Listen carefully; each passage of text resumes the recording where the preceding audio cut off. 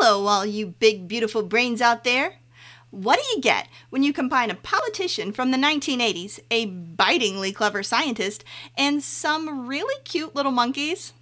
Today, we're going to talk about the Thatcher effect.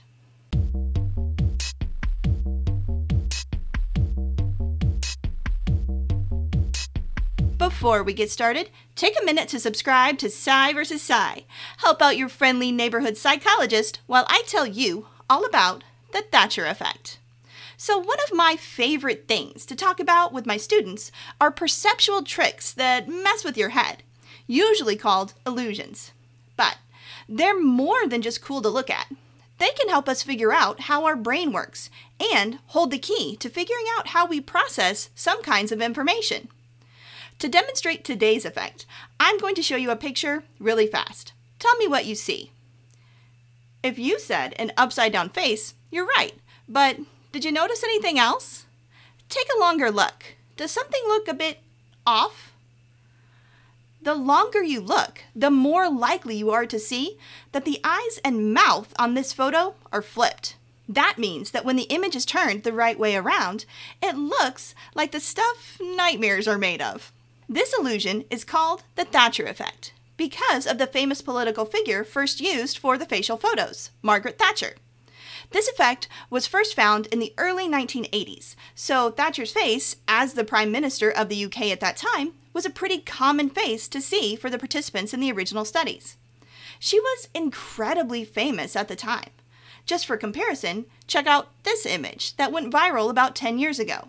That's Adele in 2016, being given the Thatcher effect treatment. But this effect does work on more than just famous people. When he first wrote about it, psychologist Thompson's paper was incredibly short because this effect was so evident. But he does take time to get a quick jab in at Margaret Thatcher. When you first look at it, especially if it's only for a second, most people don't notice that anything is even wrong. So finding how strong this effect really is changed the way psychologists who study perception think about how we perceive faces.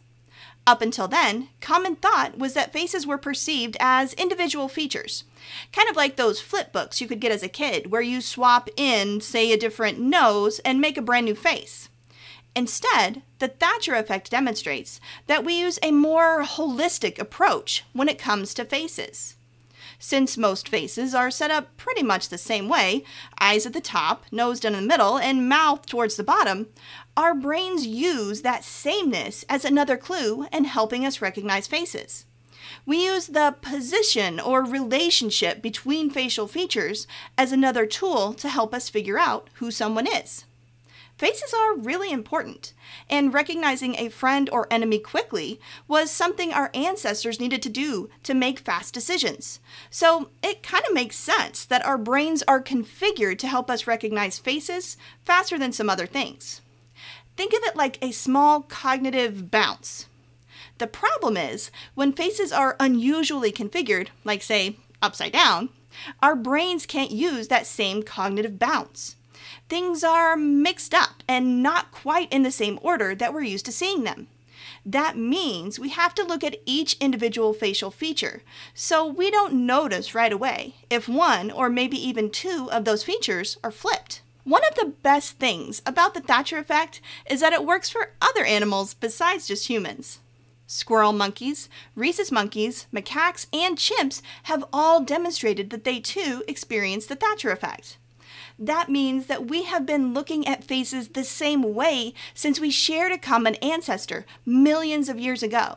The Thatcher effect is just amazing. If you want to try it out on yourself or maybe your friends, I'll leave a link to a Thatcher effect generator down below.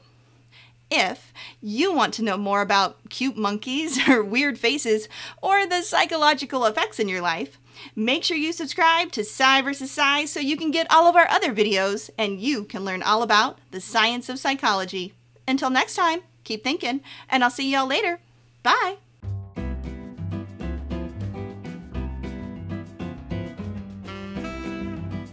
So, when psychologists flip someone's face to show the Thatcher effect, they call it being Thatcherized. And now my new life goal is to have my name turned into a verb.